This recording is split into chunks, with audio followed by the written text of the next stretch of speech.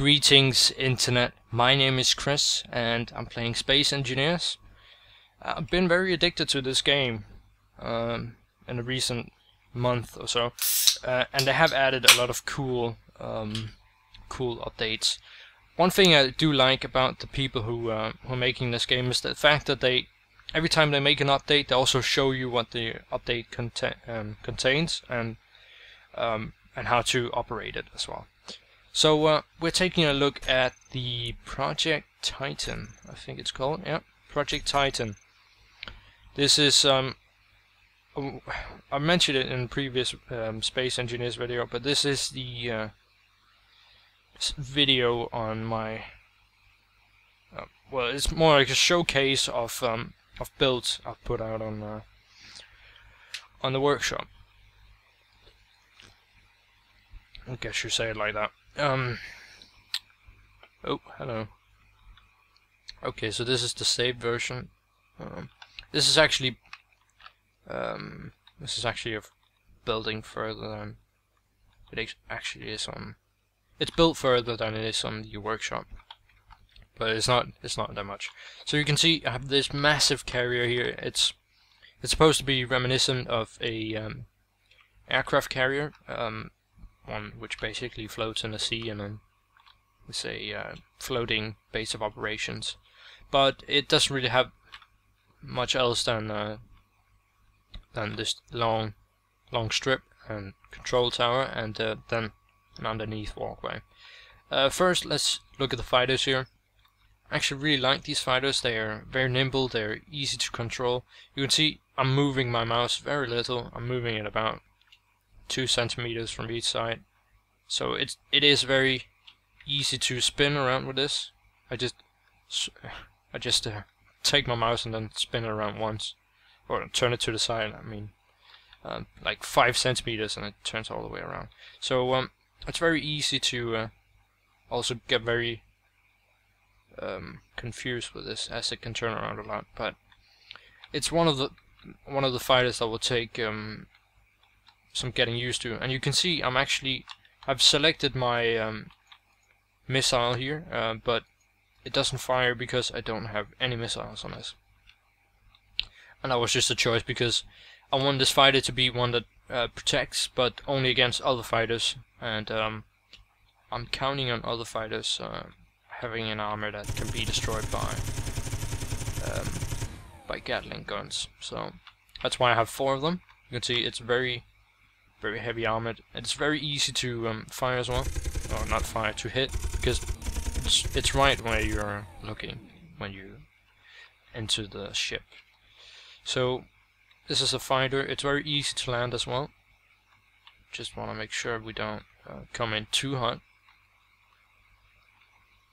Okay. I usually use third person to do this. You can also do it in first person. So just line it up so it's pretty straight, and then let's go down and see. We just want it to slightly hover, and when you reach this point you want to go a little bit slow to prevent anything from breaking. You can see we've got all 3 lit up. Press T, exit the craft.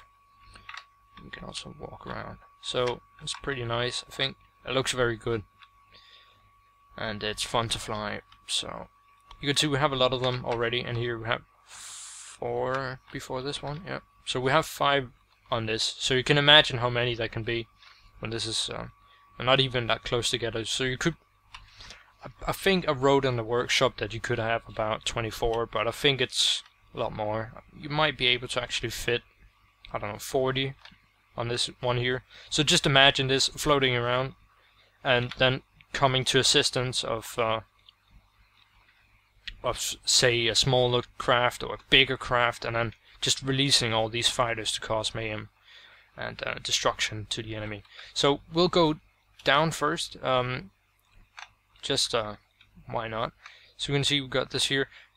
Basically, the reason why I have these here is because sometimes you will slide down the stairs and or the ramps, and you'll go like this and then shoot out.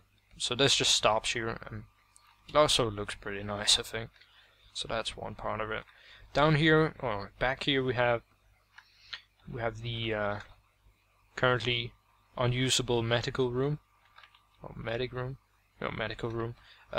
So I think it's widely considered that these should, when operational, be able to spawn in people after they die. So it's supposed to be slightly hidden down here, so that even invading people won't just easily be able to take it out. Okay, then we have the big room of lots of generators, and there's a lot of thrusters down here as well. Actually, this entire craft has no visible thrusters at all, so you can see here we have up down, here we have back and forth. Up here you can't really see it, but behind here we have side to side. If I can actually go under here, I can. So you can see you have side to side, and you don't really actually see the blue light that much when you're flying around. So it looks like it's actually floating in space, which is the intention. So you can also see we've got a lot of gyroscopes. We want it also to be able to turn rather quickly. Okay, so let's walk back up here. And as I said, whoa, hello. As I said, these are on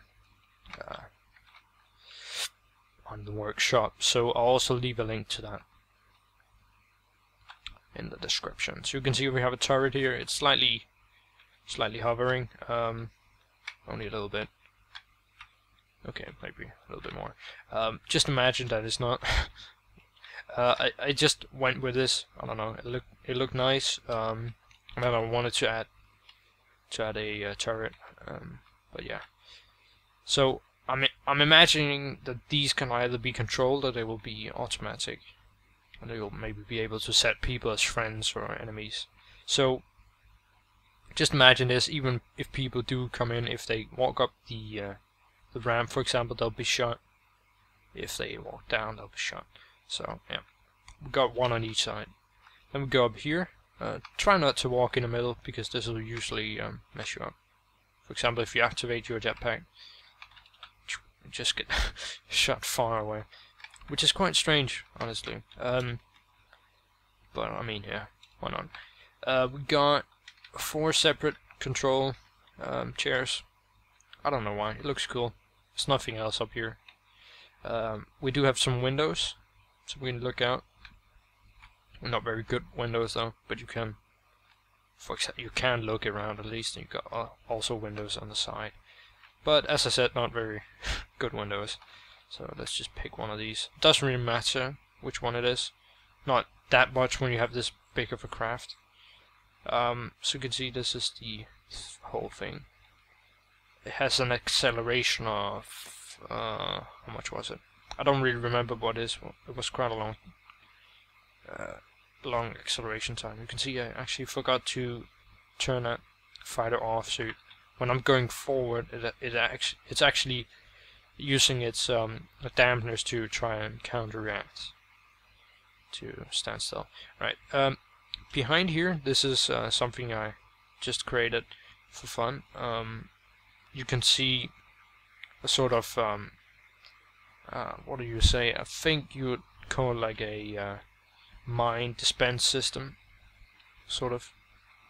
And I have the idea. I already stopped turning it, but you can see it's turning quite a lot. Let's just stop it down here. Alright. I want to face the planet, or the asteroid rather. Right. It's actually a bit too far. Okay. See if those upwards thrusters do anything. Oh yeah. So you can see it is actually pretty quick for its size. Let's just stop it a little bit. It's turning too much. Alright. So you can see, for example, I would back towards my target. Just turn off dampness and then press P and then dampness on again. So you can see right now all our mines are going one direction. Ugh. I thought I was never gonna say that word ever. Alright. I won't. Oh, never mind. So you can see we have our mines going towards the target. And this would basically just be a sort of way to, I don't know, foil anyone trying to attack from behind, or try to be a way to destroy other crafts, big crafts, for example, like that one. So yeah, you can see don't actually explode that much. There we go. So you can see, because this is a large ship, the explosion is pretty big. You can see this is quite a chunk. So yeah, this feature I haven't updated the workshop page, so it actually won't be there unless I do that. So I'm probably gonna do that. But yeah, also I actually forgot, I called the small ships, I call those Firebirds, and this big one here is Titan. So yeah, it also has these Gatling turrets on the side. Once those become operational, you also have a way to defend. So yeah, thanks for watching. This was a look at my Project Titan creation. I hope you liked it, and yeah, thanks for watching. Bye.